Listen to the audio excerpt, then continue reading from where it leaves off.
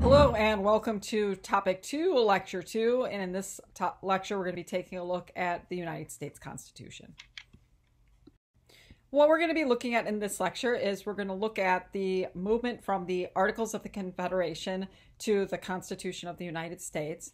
We're going to do a brief outline of looking at what is included in the Constitution. And then we're going to take a look at the so-called architecture of democracy. So let's get started. So as I mentioned in the last lecture, after the United States or the colonies declared independence, the next thing that they needed to do is they needed to create a constitution for this new nation. And the first constitution of the United States is what is known as the Articles of Confederation and Perpetual Union. And it basically, this document, like any constitution, establishes the institutions of government for that nation and also identifies the powers that that government has. And so since this is a national constitution, the Articles of Confederation establish that there will be a governmental institution. There's only one national governmental institution, and that is the Congress, the legislative branch.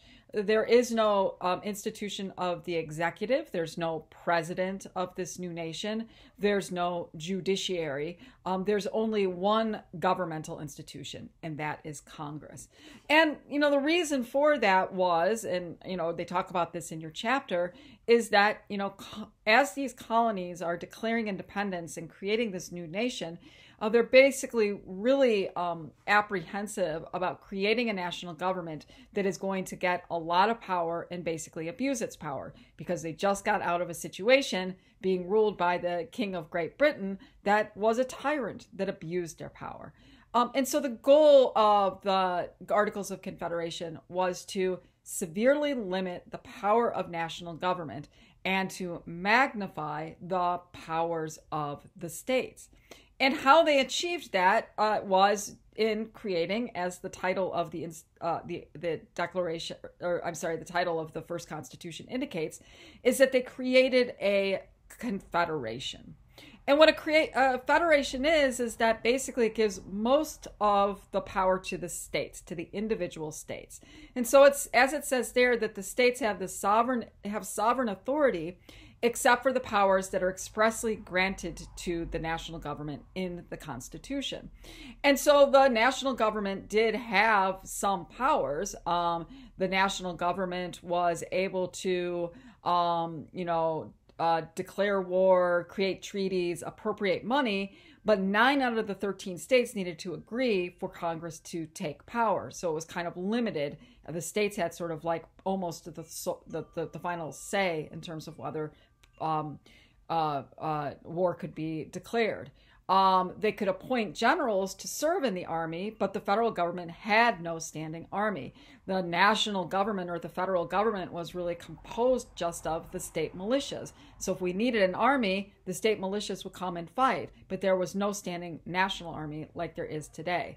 They couldn't regulate foreign and interstate commerce, etc. You can read more about the weaknesses or the limitations that are placed on the national government under the Articles of Confederation. Bottom line was, the goal was to limit federal power, because they were really worried that giving a lot of power to the national government would result in abuse, and to magnify and give a lot of power to the individual states. Now, as your textbook points out, the extreme limits placed on the power of the national government made the Articles of Confederation really unworkable. It was an impractical document. It was a good expression of their values of limiting the power, but when the national government's power was so limited, it really made it very difficult for the national government to do its job. For example, it was unable to raise taxes without the federal taxes without the approval of the states. The United States had a huge war debt that it owed to France to help pay France for the assistance that they gave us during the Revolutionary War. But the states refused to raise money to pay off the debt. And so in ways, it was sort of hurting our national and international standing. And so the Articles of Confederation just didn't have the tools necessary for this new national government to survive. And so in 1786, the state of Virginia invited delegates from the 13 states to come to a convention in Maryland. And it was called the Annapolis Convention. And the point of this convention was to discuss the problems with the Articles of Confederation and try to come up with some solutions to those problems. Well, not a lot of state delegates actually attended the Annapolis Convention, so not a lot of substantive work could get done at that convention. However, one thing that did happen at the Annapolis Convention is a resolution was passed that basically said that states were to send delegates to Philadelphia to revise the Articles of Confederation. And for all practical purposes, that is what turned out to be the Constitutional Convention in Philadelphia in 1787. And what started, so the resolution that was passed at the Annapolis Convention was to come together to revise the Articles of Confederation, but that's ultimately, as we know, not what happened. What started as a revision resulted in the creation of a brand new Constitution of the United States. Okay, so the Constitutional Convention took place in Philadelphia, and it lasted for 5 months, from May of 1787 to October. And state delegates were selected by their state governments to be sent to the Constitutional Convention. It was about 70 individuals were selected to attend the Constitutional Convention, but in the end, 55 delegates attended the Constitution. And it was those delegates that basically, crafted and debated and ultimately signed on to the Constitution, although the Constitution itself needed to be ratified by the states. Some of the famous people from the first founding did not attend the Constitutional Convention. So both John Adams and Thomas Jefferson, both of which were appointed to the committee that wrote the Declaration of Independence, neither of them attended the Constitutional Convention. Both of them were doing work overseas in Europe. Benjamin Franklin, who was also a part of the committee that wrote the Declaration of Independence, he did attend the Constitutional Convention. He was one of the oldest members too. And probably most importantly is James Madison, okay? And so James Madison, John Jay, and Alexander Hamilton, those are the authors of the Federalist Papers. As I mentioned before, the Federalist Papers are those essays that were published to make a case for the ratification of the Constitution. And those three gentlemen, Jay, Hamilton, and Madison, were the ones that were most involved in the crafting and the construction of the United States Constitution. And many people consider James Madison to be the so-called father of the United States Constitution, although I think Hamilton would take some issue with that claim. Before we talk about the goals of the Constitutional Convention and what sort of happened and transpired at the Constitutional Convention, let's just take a look at the outline of the Constitution itself. We're going to spend the rest of the semester basically looking at these different articles of the Constitution, particularly when we get into talking about the institutions of government, Congress, the presidency, the judiciary. But even next week, we're going to begin taking a look at the Constitution because federalism, as you're going to see in a moment, is outlined and described within the Constitution. So the Constitution of the United States and the Constitution that was ratified by the states in 1788 was comprised of 7 articles. Okay, so there are 7 articles to the original Constitution. Now today, obviously we have a way of amending the Constitution. And so today we have 27 amendments to the Constitution. So today the Constitution is 7 articles and 27 amendments. As we're going to learn when we get to the chapter on civil liberties, the first 10 amendments to the Constitution is the Bill of Rights. And as you learn in this chapter, and we'll learn later on, that many of the states were they were unwilling or hesitant to ratify the Constitution without a Bill of Rights. And James Madison and other Federalists realized that, look, we're not going to get this Constitution ratified unless we tell the states that we will add a Bill of Rights as one of the first acts post-ratification. And in fact, that's what they did. And we'll talk about that later in this semester. So right away, well, pretty much right away, by 1791, the Bill of Rights was added to the Constitution. But the original Constitution that was ratified had 7 articles. So Articles 1, 2, and 3 establish the institutions of government, okay? So Article 1 establishes the Congress, tells us that we're going to have 2 houses, the Senate and the House of Representatives, tells us how members are selected. It's going to tell us the powers of Congress. Article 2, and you're going to be learning this throughout the semester. Article 2 establishes the presidency and tells us the power that the president has. And Article 3 establishes the federal courts. Article 3 establishes the Supreme Court of the United States and then gives Congress the power to establish the lower level federal courts. The other articles, and let me just put them up here so that we can just take a look at them. Article 4 through 7 deal with other matters and concerns of this national government. Since we were making this transition from a confederation that gave tons of powers to the states to a constitution that creates more robust powers for the national government, Article 4 talks about the relationship that the national government has to the states, and also tells states what their relationship is to other states. It also tells us about how new states can be admitted to the United States. Article 5 is about the amendment process. We're not going to talk about that in lecture, but it's in the textbook for this in chapter 2.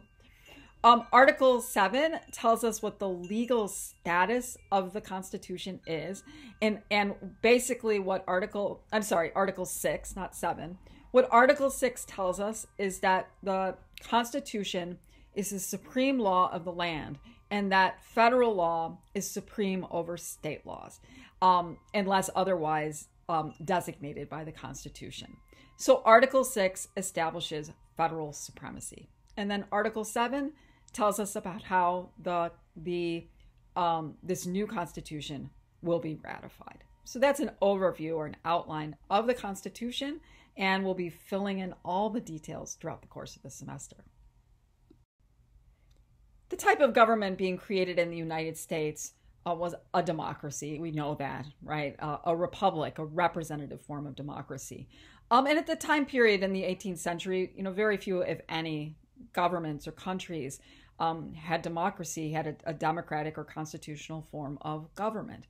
And so this new sort of experiment, the American experiment, right, creating this republic and, empowering people with the ultimate authority when it comes to governmental decisions, that was a new and worrisome form of government.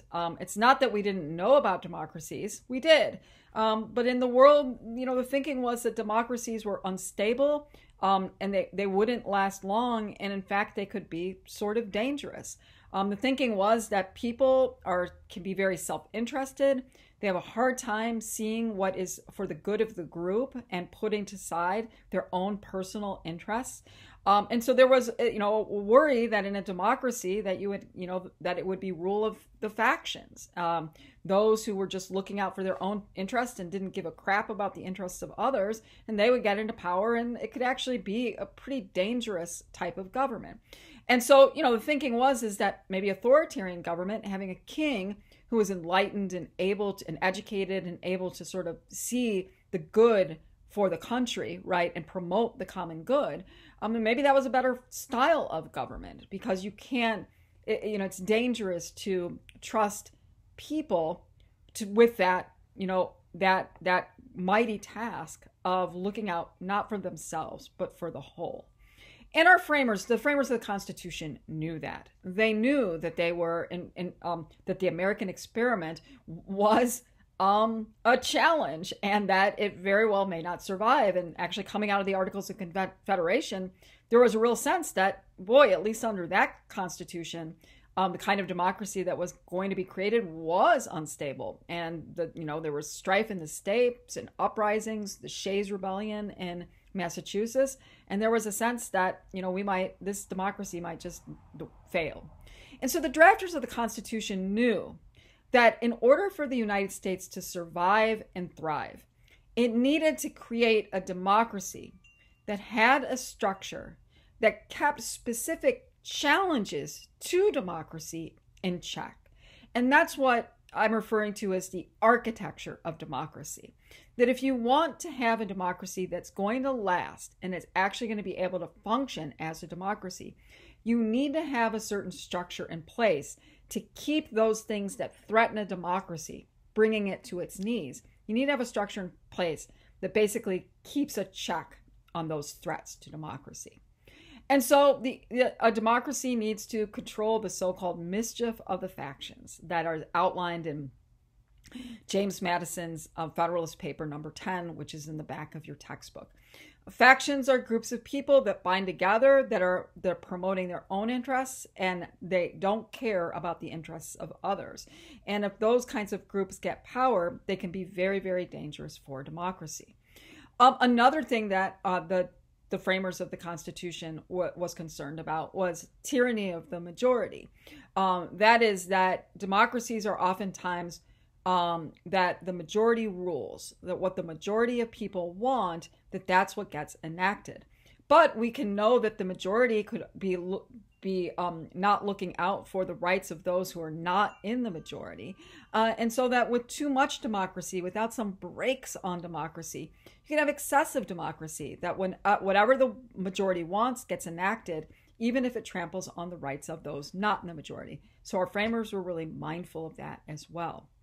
And as we're going to see on the next slide, that the framers were very concerned about that if you are going to create a national government that has a lot of power, you better put some limitations and checks on the power of government, because individuals can abuse their power, but when individuals bind together in a government, they can abuse their power as well. And in fact, the abuse of power of a group can be much more harmful to a society than the abuse of power by an individual. So let's take a look at a quote from James Madison, one of his Federalist Papers that he wrote. And then let's look at the architecture of democracy and how these structures were put in place to create a functional democracy. So I want to read a passage from the Federalist Paper number 51, written by James Madison. And it's in the back of your textbook if you want to take a look at it. In that paper, he writes, "If men were angels, no government would be necessary. If angels were to govern men, neither external nor internal controls on government would be necessary. In framing a government which is to be administered by men over men, the great difficulty lies in this. You must first enable the government to control the governed, and in the next place, oblige it to control itself. A dependence on the people is no doubt the primary control on the government, but experience has taught mankind the necessity of auxiliary precautions."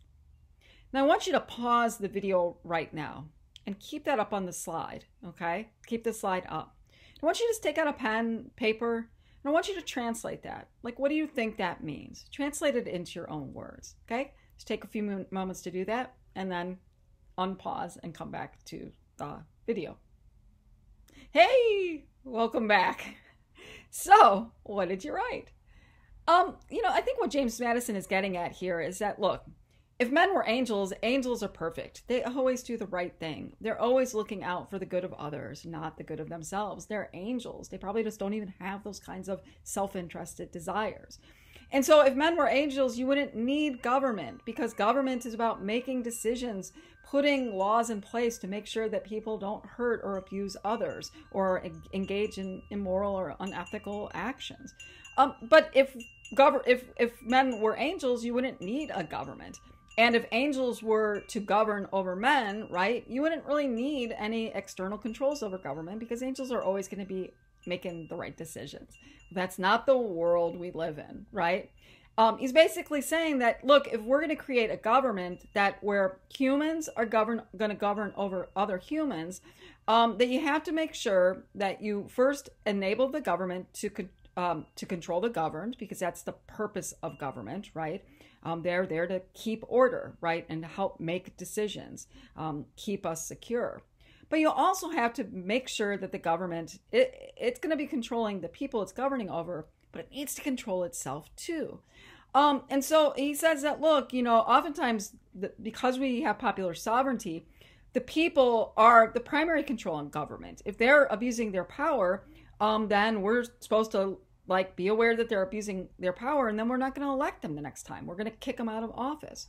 But Madison's smart. He says, yeah, that's a good first step, but we're going to need other things in place. That's what he means by auxiliary precautions. We're going to need additional precautions beyond the check that the people place on the government if we're going to make this government work. And so, I think that when he talks about the necessity of these auxiliary precautions, he's really talking about that we need to craft a constitution that has certain mechanisms in place to make sure that if the people fail to check the government, there's other mechanisms in place to check the power of the government. I want to draw your attention to this great article by Danielle Allen. You're going to be watching a little video by her. She's a political philosopher and a scholar of the Constitution and beyond. And she wrote this great article in the Atlantic magazine called The Flawed Genius of the Constitution. And, she says, look, we look at the Constitution and some of the really abhorrent things that took place in the Constitutional Convention. The decision to continue with slavery, right? Slavery was not ended at the Constitutional Convention. Not only that, but, those who were held in slavery were counted as 3/5 of a person for purposes of apportionment and representation in the House of Representatives. That's some pretty awful shit, excuse my language, right? That's some pretty awful stuff. But what Danielle Allen says in her article, she says that out of these flaws, that there are things that are in the Constitution that are specific mechanisms to move government in the direction of better serving the people. So even though there are flawed aspects of the Constitution, there are mechanisms in place to make sure that that government doesn't abuse its power, that the majority doesn't rule over those and trample the rights of those in the minority. And it makes sure that the government's not going to trample on the rights of individual, or that one branch isn't going to dominate over other branches. Okay. And so if you get a chance to look at The Flawed Genius of the Constitution, you're just going to have to look it up on your own, or maybe I'll put it in links as optional readings. That's exactly what Danielle Allen's talking about, the architecture of democracy, that we need mechanisms in place to move our government to better serve the needs of the people and the will of the people. So let's take a look at what some of those mechanisms are. Okay, so one of the mechanisms that's in place in our Constitution is putting the brakes on the majority rule. Okay, now majority rule is a good thing in democracy. You want the will of the people to be enacted, but sometimes the majority can trample upon the rights of those who end up not in the majority. This kind of comes to a head when at the Constitutional Convention, that when it came to the Congress, the institution of government that's really the closest to the people, there were debates at the Constitutional Convention about how the national legislature, how Congress should be organized. What kind of institution should it be? And as you read in your textbook, there were two plans that were discussed at the Constitutional Convention. One was the Virginia plan, and the other is the New Jersey plan. So let me just put these up here, and then we'll talk about each of those separately. Now, the Virginia plan was put forth by Virginia, and at the time, Virginia was the most populous state. So it put forth a plan that it felt would benefit itself and benefit the more populous states, those states that had more people living in them. And so in the Virginia plan, they wanted all of the representation in Congress to be based on population. So the bigger your state was, the more populous it was, the more representatives you would get in the National Congress. Not only that, they wanted there to be two houses, bicameral. That's what that word bicameral means, two chambers. They wanted there to be two houses for the Congress. And furthermore, they wanted the lower house to be based on population, okay? And so states that were bigger would get more say in the lower house. And in the upper house and the other house, the members of the lower house would select who is going to be representing them in the other chamber, okay? So it gives this tremendous amount of power to the large states. New Jersey, a smaller state, said, wait a second, that's not fair. Yes, it should be majority rules, but if the most populous states get to make all the decision, the interests of the small states are not going to be taken into consideration in decision making. The will of the majority will trample over those who aren't in the majority. And so New Jersey said, look, all states should be equal players. We should all get one vote or equal representation in our federal legislature. And there shouldn't be two houses. It should be unicameral. Uni meaning one. There should be one chamber. Each state gets equal representation. Okay? So you can see where this is going. Either of those plans would be not best for democracy, right? That you needed a way in which we had a democracy that represented the will of the people, but that represented the will of the people in a way that they'd have to take the concerns of those not in the majority into consideration.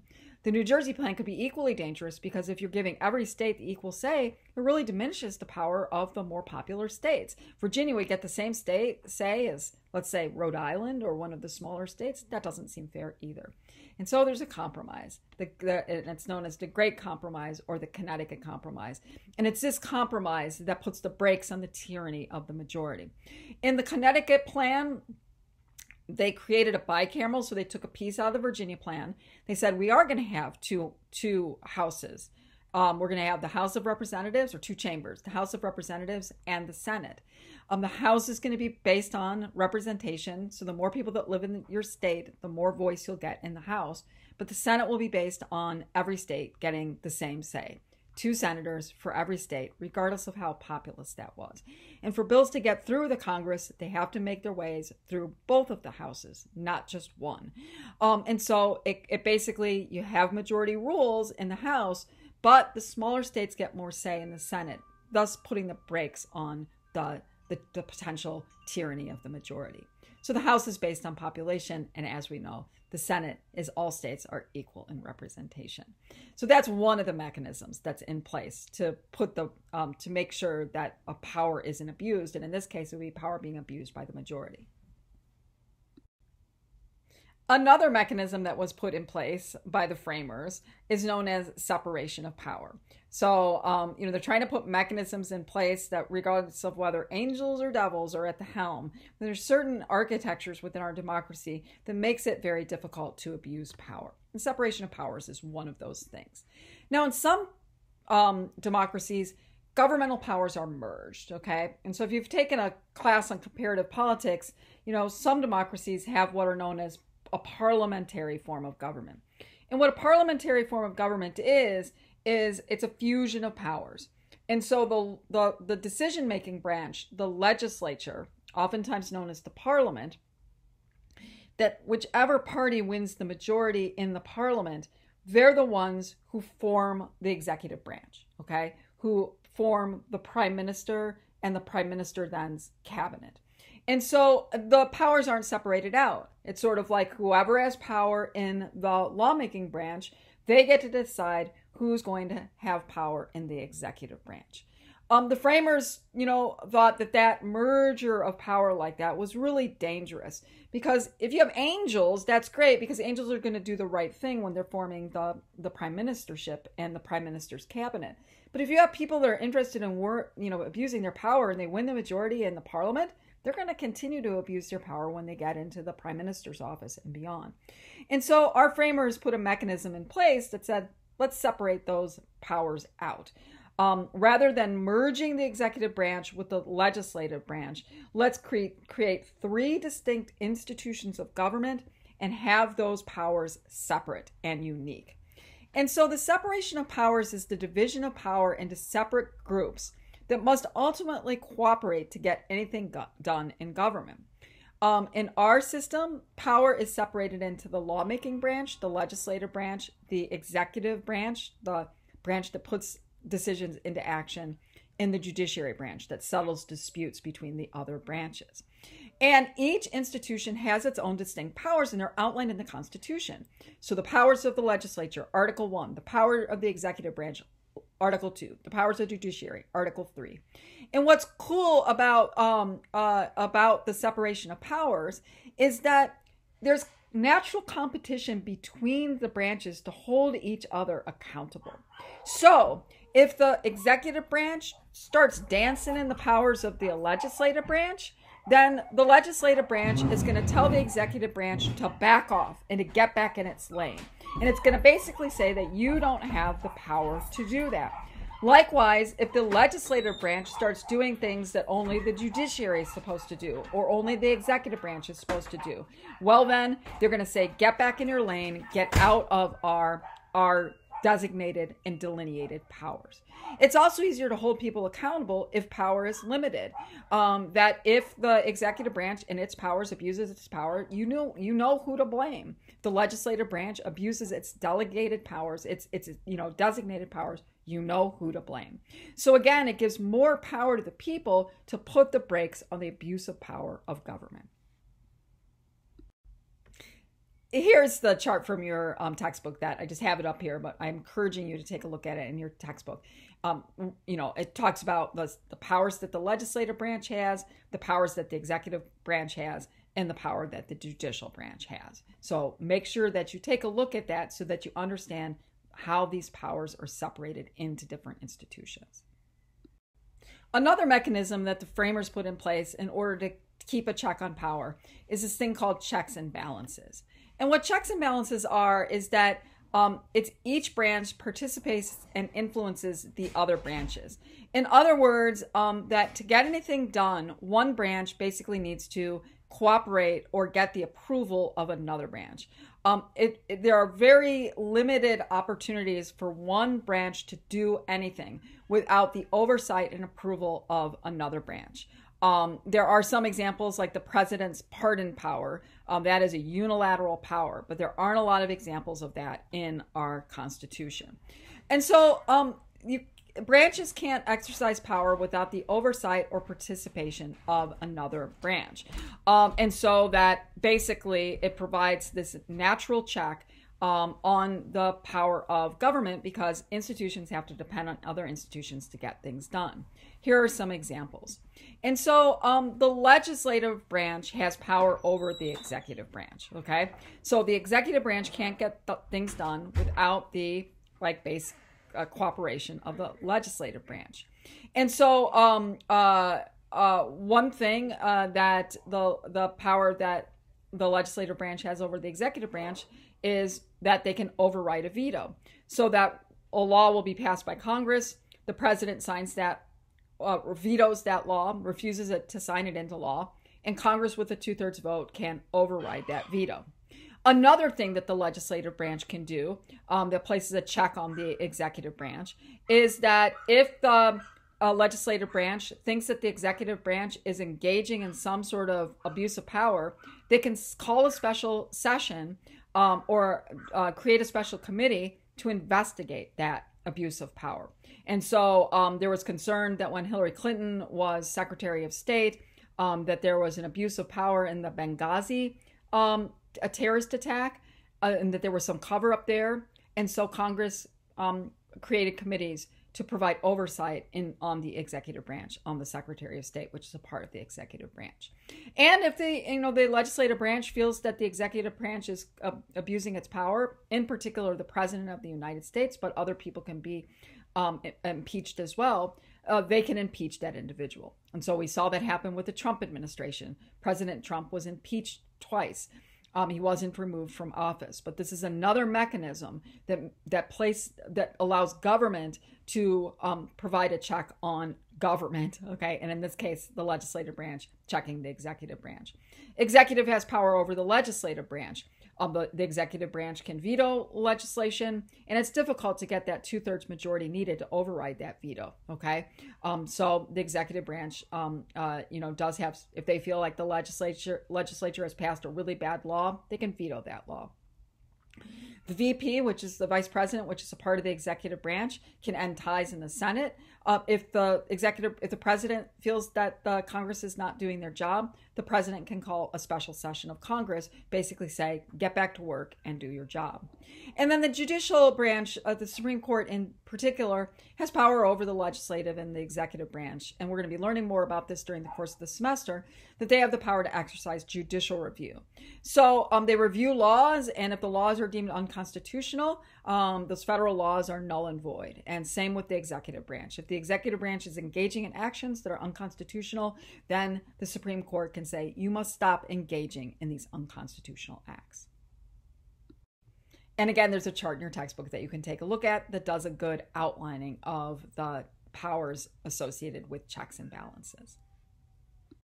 There's one more feature about the architecture of democracy, another mechanism that the framers put in place to make sure that power wasn't going to be abused. We're going to be talking about that next week. And that power or that mechanism is the mechanism of federalism. And so next week, we're going to learn about another architecture of democracy, federalism.